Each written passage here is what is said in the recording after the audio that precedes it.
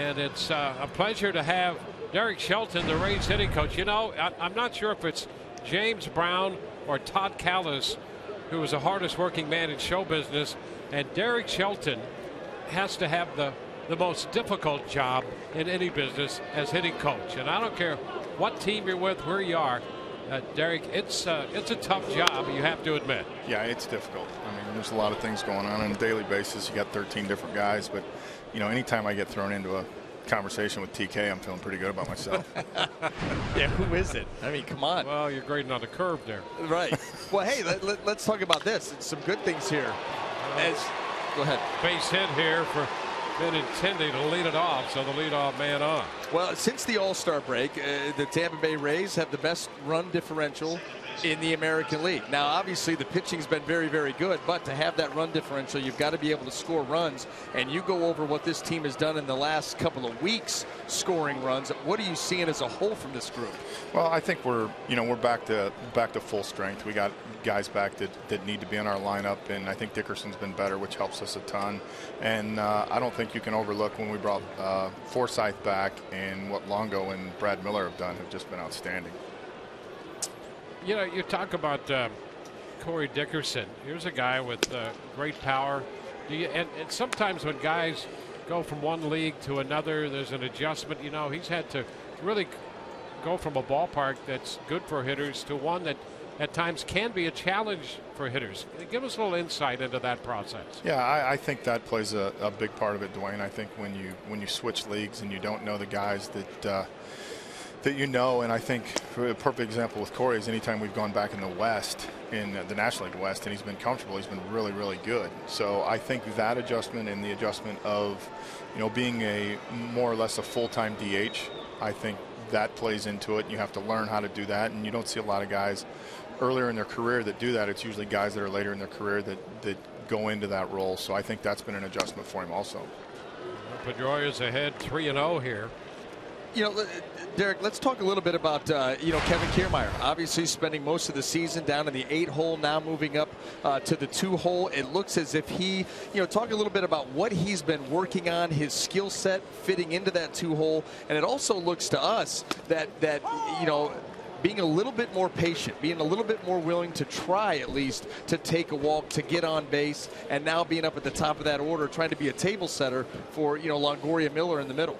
Right, and I think the skill set's probably the right word for that, BA, is the fact that, he has utilized the bunt more. He's had Forsythe on in front of him, so, we've encouraged him to put the ball down, because the worst thing that happens is he gets a sack, and I think we've seen him a couple times, even when he sacks, get base hits out of it because he runs so well. And then the second part of that is the fact that, when he was down at the bottom, I think he got a little bit too aggressive, got out of the zone a little bit. He's done a nice job of coming back into the hitting zone. He's battling something in terms of having a top hand issue, which for a right-handed thrower, left-handed hitter is a little bit of a challenge, and getting him to try to stay on top of the ball a little bit.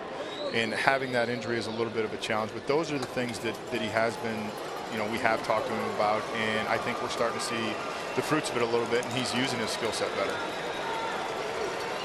With Brad Miller moves over to first base. Did you foresee Brad Miller being a potential 30 home run guy?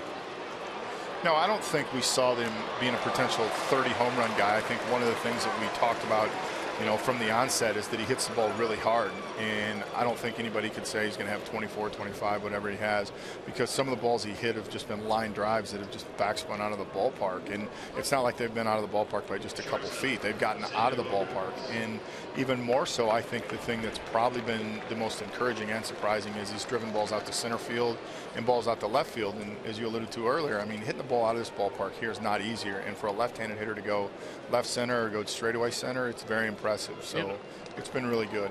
We've talked early about him, about how hard he hits the ball off his bat. You can hear it as well as see it. I don't know offhand who hits the ball any harder consistently than he does. Yeah, I don't think so. I think, when you're talking about our lineup, probably Longo would be the one guy, especially with the year Longo's having. But, Brad has that different sound. He's hit a couple balls here that have gotten out into left center that off the bat you think are line drives in the gap, and they end up landing, 5-6 rows back. And you don't see that very often. Benintendi's at second, moved up on that ground ball by Pedroia strike the count here on Bogarts in a 2-0 game. That's a foul ball. I want to ask you for a moment. I know it's going to be incomplete because we haven't seen a lot of them. Matt Duffy coming over. He had the Achilles strain. Give us your impression of what you've seen so far. Well, number one, we asked him to switch positions, and I think he's done a very good job of that, moving back to his natural position. And then secondly, I think the thing we really like about him offensively is how flat his swing is. He's a different skill set for our lineup. He's a bunch of contact. He uses the other side of the field, and he hits line drives. And we've had some guys that get the ball elevated, get the ball out of the ballpark, and we have some swing and miss. So to add a dimension into our lineup with what he does and how he does it, it's really a nice addition for us. Yeah, talking about that, would you like to see this lineup a little more varied than it's been this year? Well, I think we would always want it to be a little bit more varied, but I think we always know that the guys we're going to get and how we're going to have to utilize them is the key to that. And so it's just a matter of making sure that when we get into those different situations, we try to get more contact, especially the runner scoring position or the runner at third, less than 2 outs, because when you have high contact or high fly ball home run and then low contact, we need to make sure we do a better job in those situations. Bogarts takes this one down and away. It's 1-2. How much emphasis is put on situational hitting to where these guys, aware of game situations, what's needed to be done, each, time they go to the plate? Is that something that is talked about, while you're on the bench, or is that just a feel that a guy has for the game situation, who's on the mound, and the job that they need to accomplish? Well, I think the guys that are elite at it, it is a feel. They just have the ability to do it. But the first point of that, we do talk about it a lot. It's something we talk about from day one of spring training on through. Where it gets a little bit difficult is that you can never replicate game speed in terms of runner and scoring position, and you can never replicate the heartbeat or what's going on with the guy in the box.